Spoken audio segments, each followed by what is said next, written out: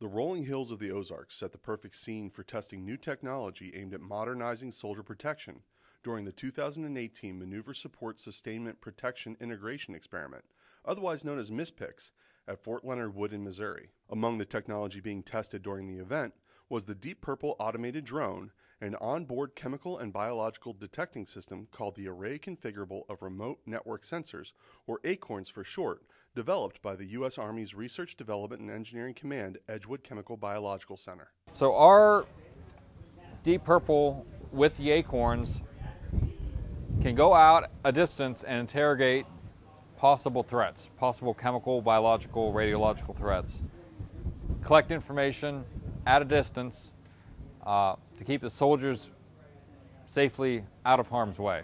The system works by using a light detection and ranging or LiDAR standoff detector called REVEAL to identify a plume of particles in the air that could be potentially harmful to soldiers.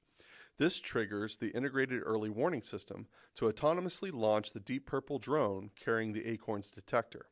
The drone flies to the plume and samples the air, remotely reporting the findings back in real time so decisions can be made.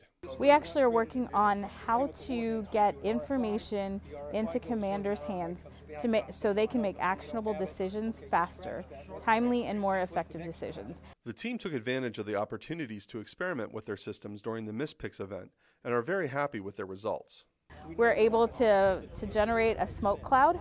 REVEAL is able to find that smoke cloud, and we can autonomously send a UAV into that cloud, and then not only send it into the cloud to find where the highest concentration is, but it continues to track that cloud. So that's the piece that's really nice, because then you can look at where is your entire contamination area. Beyond the field experimentation with the detection system, the real value of MSSPIX is the ability to get the emergent technology in the hands of the soldiers.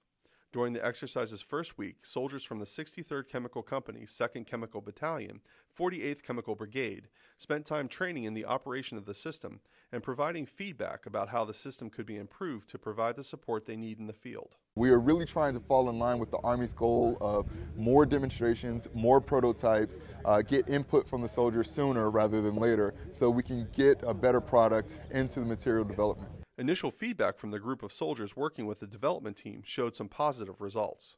This is beneficial. It'll save us a lot of time. It'll keep troops out of the hazard in the seaborne world. That's kind of what we worry about. It can be a lot faster, a lot more accurate, and I can send it to places I may not be able to drive. The MSSPIX exercise concluded the week with a demonstration of the technology to a group of distinguished visitors from varying organizations within the DoD. This demonstration gave the researchers a chance to showcase to senior leaders the work they have done and explain how their technology fits within the Army's current priorities. This is all about modernization. It's about how do we start achieving and overcoming and overmatching our near-peer competitors. By us being able to get new equipment, new technologies, new capabilities to the warfighter today or as soon as we can allows us to get over that hurdle.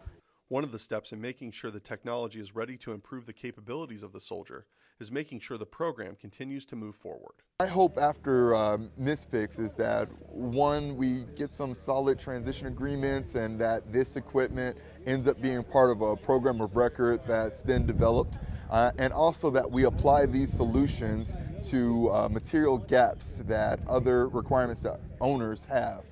For the U.S. Army's Research Development and Engineering Command, Edgewood Chemical Biological Center, I'm Jack Bunja.